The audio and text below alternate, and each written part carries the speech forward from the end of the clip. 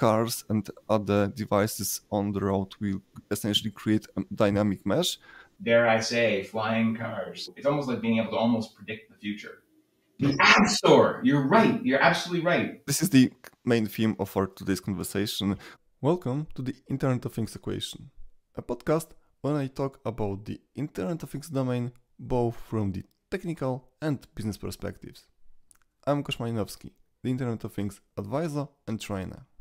My guest has over 20 years of experience in building companies, developing business strategies, and conducting insightful market research.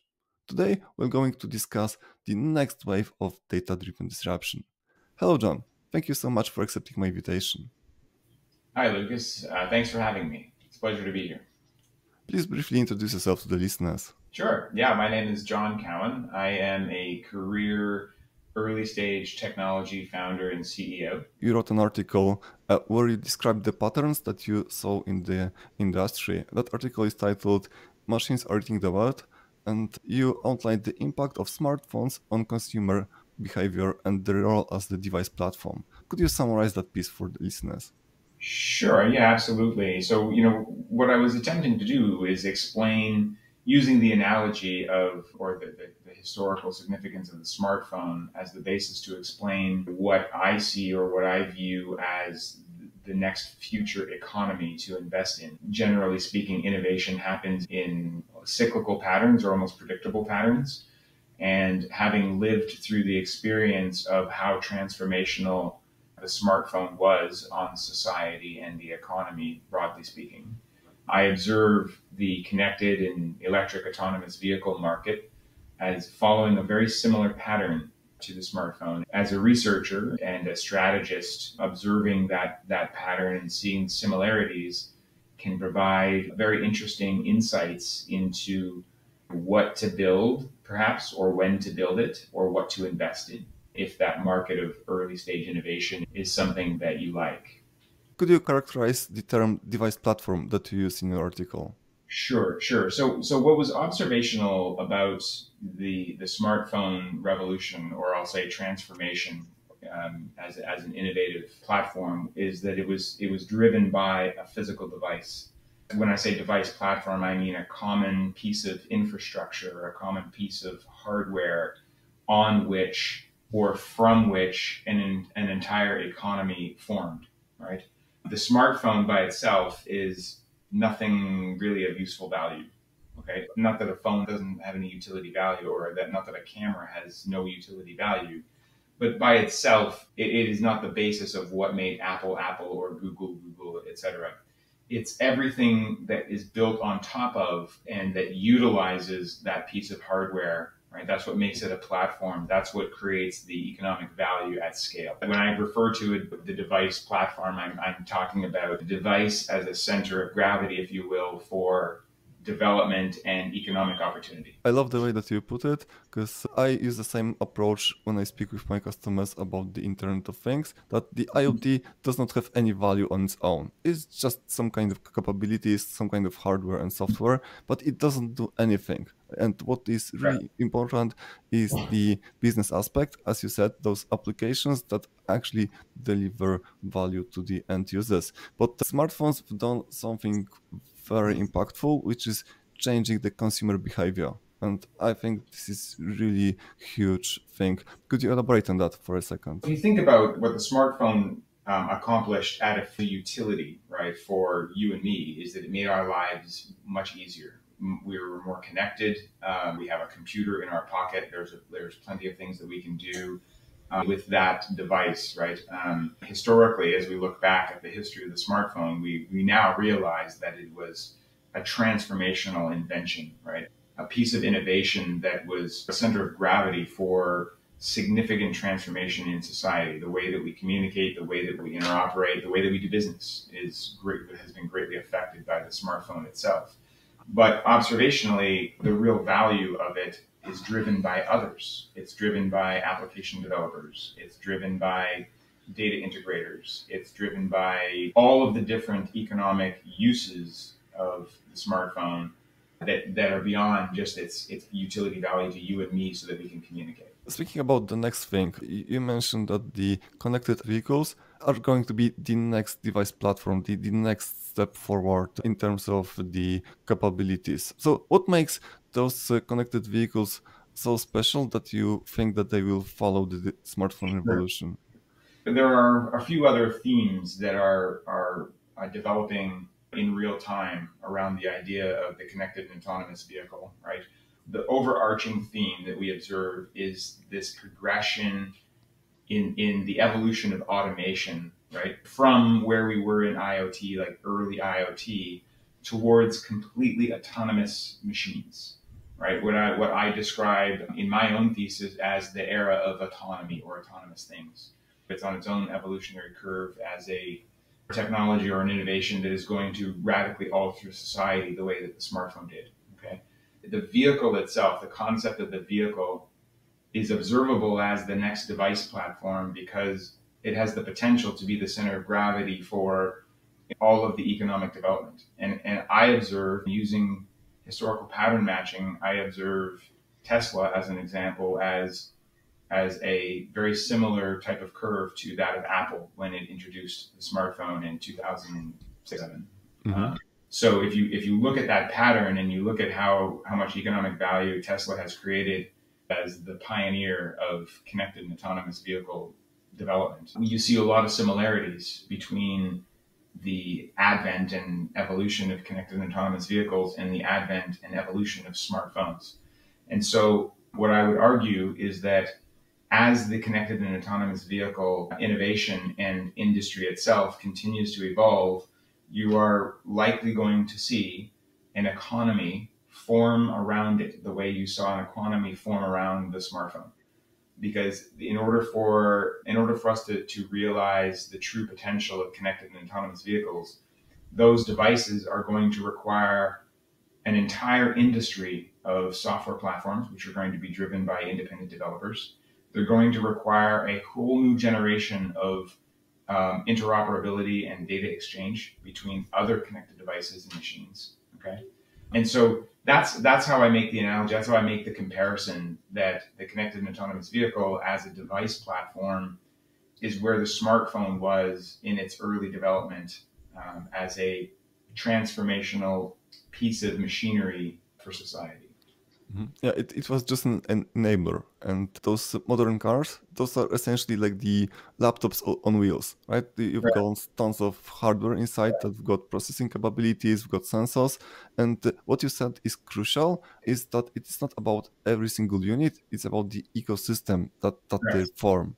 I have this philosophical conversation with different investors and theorists in this space about Tesla and automakers and what have you, and how they view them. They generally view them in isolation, right, as individual companies, profit loss and what have you. And what I would encourage is to not view them that way, right? I would view the vehicle, if you think about the vehicle as a platform, as a device platform, and understand that as that platform continues to evolve, as technology does, there is going to be a much greater economy that forms around that. What I would argue is even greater than the smartphone, because what we're talking about now is the kinds of solutions that are truly transformational. They're everything from public safety to efficiency to environmental sustainability. These are very big transformational things that will be impacted by the evolution of this device platform.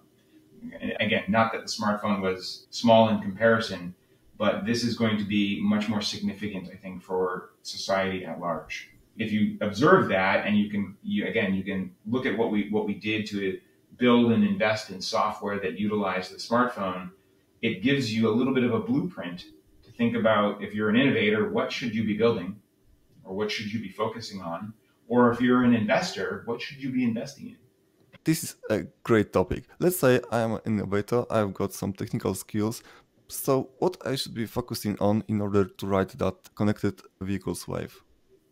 Well, I mean, there are many choices, depending on what your skill set is. But one of the most significant areas of development that I see as exciting and both challenging and rewarding at the same time is the evolution of artificial intelligence at the far edge of the network. right? So, being able to innovate new and exciting inference models, for instance, for the processing and training of data that is utilized by machines. It is a significant opportunity, but it's also a very important building block to the future of what I would describe as intelligent autonomous infrastructure.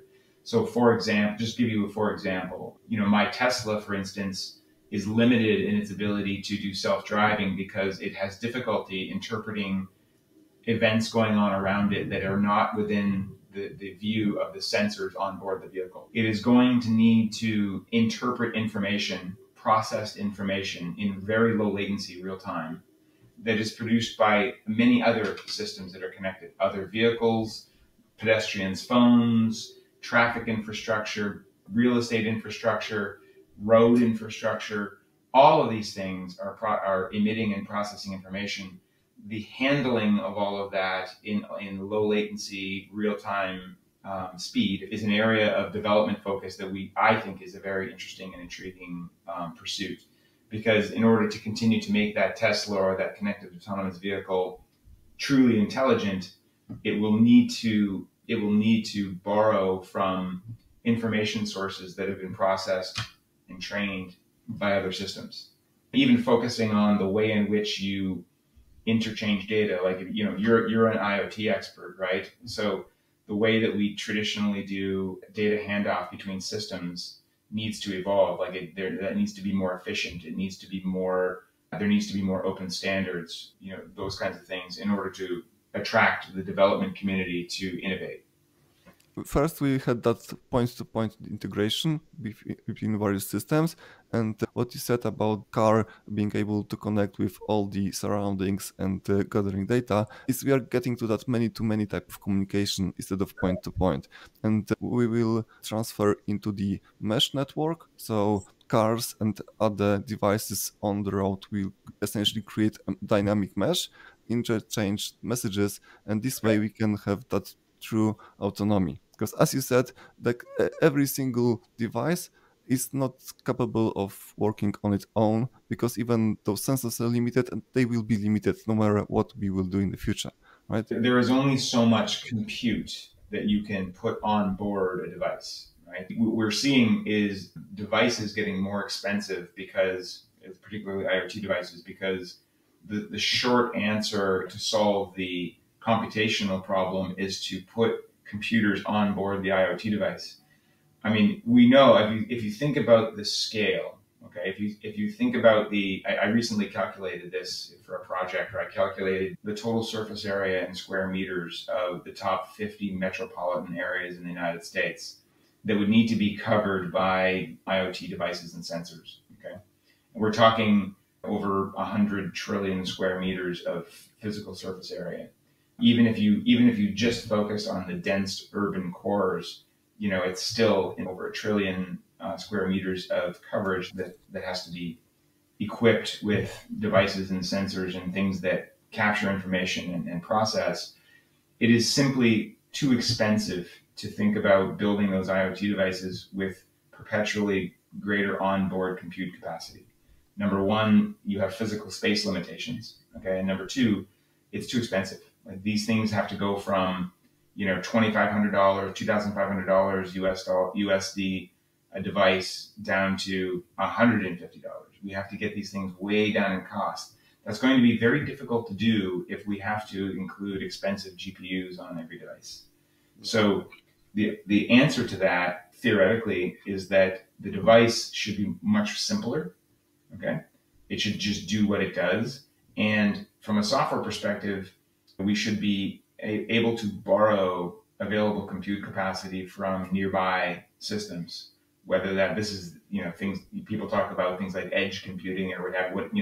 Edge computing to me is just a multi-tenant computer nearby that my software can use in order to process information that I don't have to purchase. I simply rent. I simply consume it like a utility.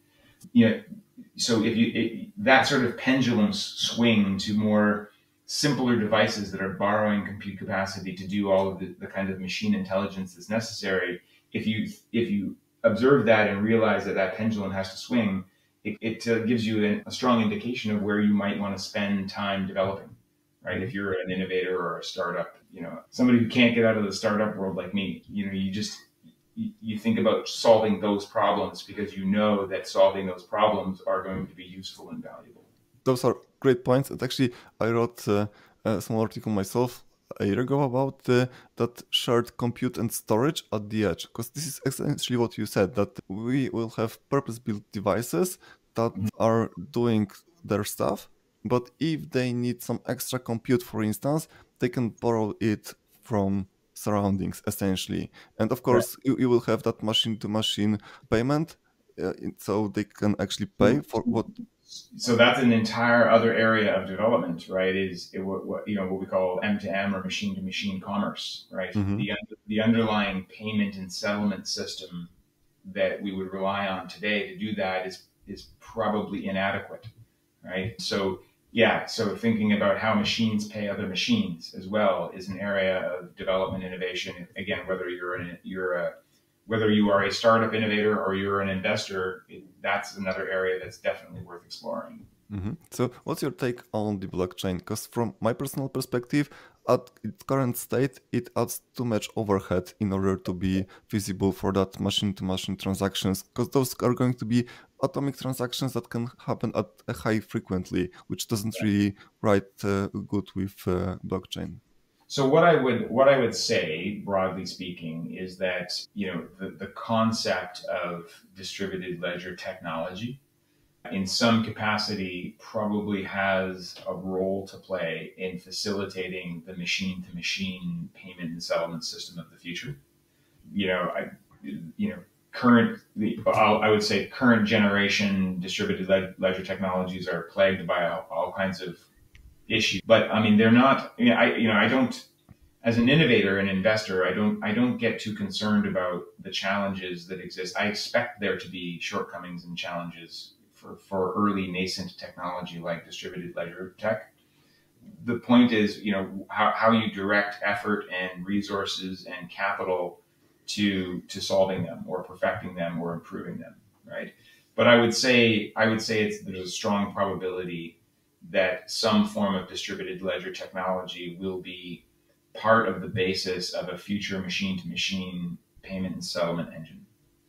Now, of course, just for clarification, that does not necessarily mean cryptocurrency. That simply means the immutable ledger, that can attest to the authenticity of a recording, a piece of information, as well as adjudicate microtransactions. Because if I own an IoT device that's on an open network that's participating in the machine-to-machine economy, I might get fractions of cents for the utilization of that system. I need to be able to facilitate what I call, microtransactions, right? And so I see the underlying concepts of distributed ledger tech likely part of the architecture of the future for payment and settlement systems in the machine-to-machine economy. That was a great point that you made.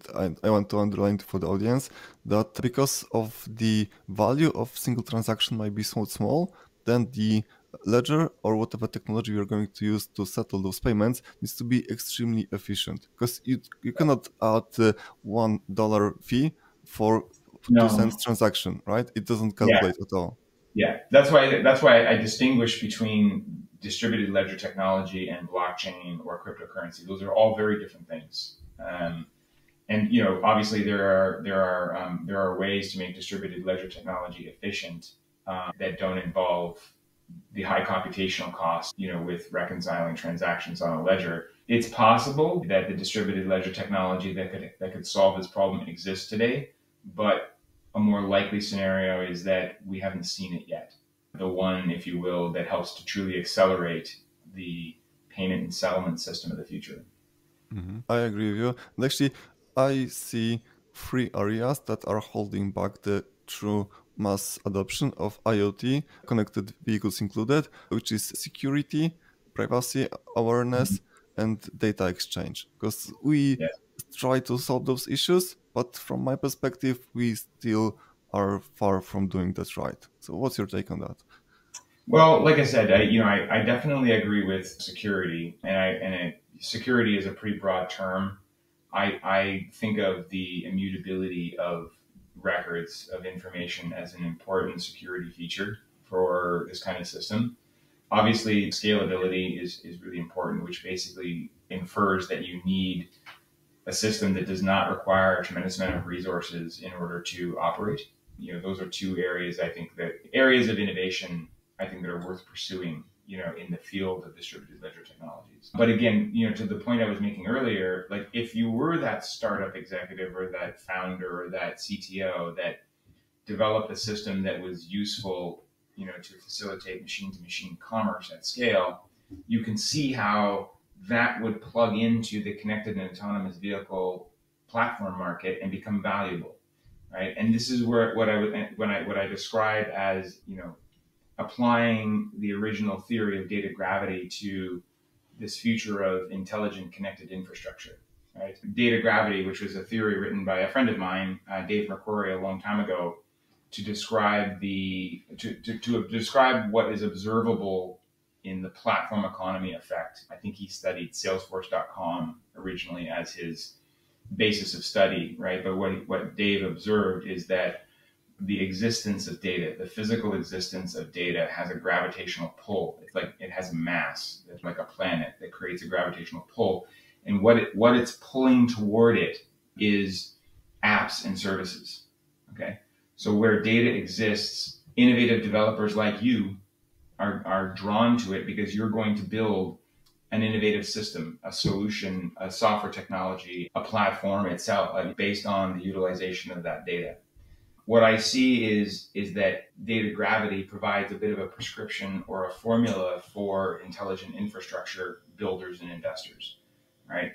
If for instance, if you know that the data that gets created by a LiDAR system, for example, is going to create a gravitational pull of apps and services, right, which are driven by developers in this economy, wouldn't it make sense to invest in the deployment and operation of LiDAR infrastructure just at a high level, right? When we think about an investing theory, right, like I said, the data gravity investment theory, or thesis is invest in the deployment and operation of intelligent infrastructure because you know that that an economy will form around it.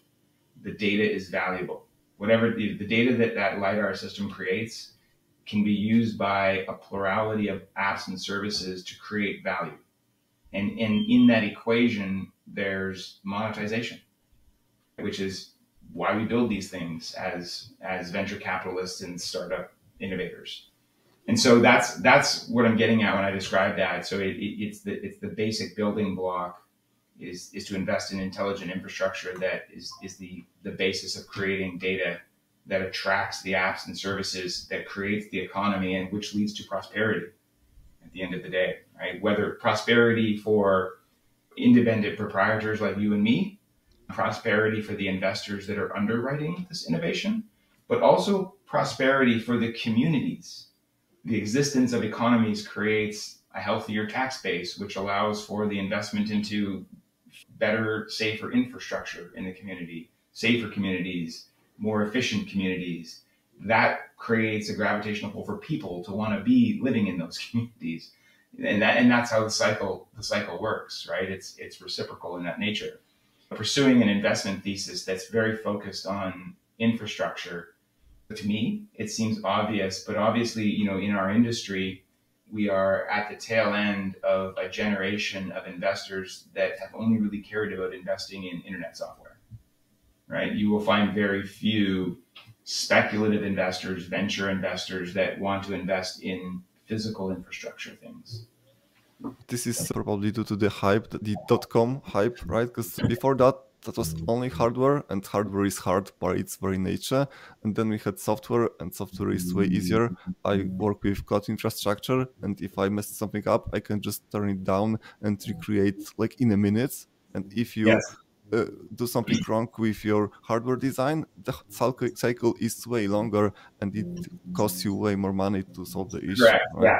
Yeah. The capital that you require to develop hardware is much greater than software, and the return on investment might take much longer. And that's, that is a completely separate conversation to have. But, this is why also, like, again, why we talk about investment thesis, okay? Because I believe, and my firm believes, that speculative investors should be paying more attention to physical infrastructure. Whether we call it IoT or we call it intelligent infrastructure or we call it autonomous machines or what have you, it's the same thing. It's the idea that we're investing in physical infrastructure because it creates a gravitational pull of apps and services. And where there are apps and services, an economy forms. And where there's economy, there's prosperity. Yeah, I agree with you that the name doesn't really change because it is, just a hype cycle and people will figure out some new name to call the same concept, which is, as you said, we've got data sources and the connected vehicle is so huge Okay. data source, right? Okay, and now you're okay. So when going back to the original point of the conversation about the connected autonomous vehicle as the next big device platform, because you're in the industry and you understand how much data and how many sources of data can possibly come from a single vehicle. Okay, and if we know now that the data is what's valuable, so we want to create gravity for data because data is you can almost think of data as the new equity, right? In the innovation economy. The connected and autonomous vehicle produces a tremendous amount of data, more data than I would say any IoT device that you can think of. Now multiply that by the number of vehicles that are in distribution and on the road and will be in the future. But then also layer onto your calculus the future of transportation, which may not include just vehicles with four wheels. Drone technology, navigation, dare I say, flying cars. All of those future innovation in transportation are going to depend on the perfection of the connected and autonomous vehicle economy that we're living in right now. We are living in the very beginning phases of this economy, right? And that's, again, to the point of my research is if you know this, like, that's very powerful, right? If it's almost like being able to almost predict the future. If you know what comes next, because we've seen this pattern before, it gives you a blueprint for, again, if you're an innovator, what should you be building? Or if you're an investor, what should you be investing in? Yeah, I think those are great points. And the term that I often use with my customers is that the value of data is when you extract knowledge from that data. So to put it in your terms, when you've got applications or systems consuming that data, because data itself is almost like a smartphone. It doesn't do much. Like, you need to somehow process it, extract pieces of it, connect this data from that data, and then you've got the value. So yeah, the ecosystem, creating commerce within the ecosystem, I believe this is a great blueprint for whoever is starting Right, right. right now. And and I would say, you can't take this is not a 1 or 2 year get rich investment model. We're looking at a long horizon here. We're looking at the way that I view investing over the long term is 10 to 20 years of economic development, right? Much like the class of investors that realized that the nature of software was going to change from software built for my computers in my office to software designed to be distributed and consumed using an internet. Okay, it's like that, right? Where that took many years to evolve and become its own economy. We see the same pattern, the same evolutionary curve for the topics that you and I just discussed. And that's, so we don't look at that as like, a 2 year investment thesis. We look at that as a multiple decades. We need to have the mature ecosystem for all of that to work. So having just a connected vehicle without all of that infrastructure around it, as you said, will not move the needle that far. We need to have the whole No. ecosystem, and the technology, both hardware and software, needs to be mature enough to create the foundation of that future economy. If you think about that, what we learned about the history of the smartphone, right? Like what was really the event that made the smartphone really take off? If you think about it, what happened to make the smartphone take off? Have you ever thought about that? Like, if you reflect on it? From my perspective, that was the App Store, The essentially. App Store. You're right. You're absolutely right. The moment that Apple and Google made the Android and the iOS device open to the developer community to innovate, as opposed to what killed research in motion, which is a closed model for applications. The moment that the App Store turned the smartphone into a platform is the moment that everything started to shoot upward to the right in that economy. I believe the same pattern will hold true in those connected machines, whether it's autonomous vehicles or drones or what have you. The connected and autonomous vehicle industry will see the same thing. Imagine, for instance, what would happen if Tesla, just theorizing, opened its infotainment system up to developers the way that Apple opened up the App Store. Today, everything that I consume inside Tesla is either written by Tesla internally, or it's just a connected service. Okay, it's just simply doing an API handoff to something else. But what if, third-party developers could innovate at a software level and make all of that consumable and purchasable by the owner operator of the machine, right? That is going to be an event when that happens. And I don't think that we're that far away from that. I've been And talking about that, and if you study the end user license agreement for a Tesla, you can almost see what's going to happen.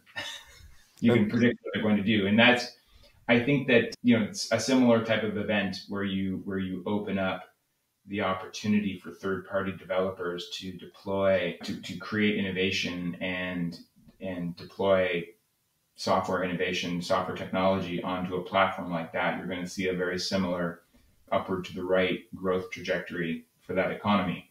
I understand, of course, that the connected autonomous vehicle is very different than a smartphone because there's a lot of safety considerations involved in that. But I would describe the event of an app store for connected and autonomous vehicles as inevitable. It is not an if, it's just when.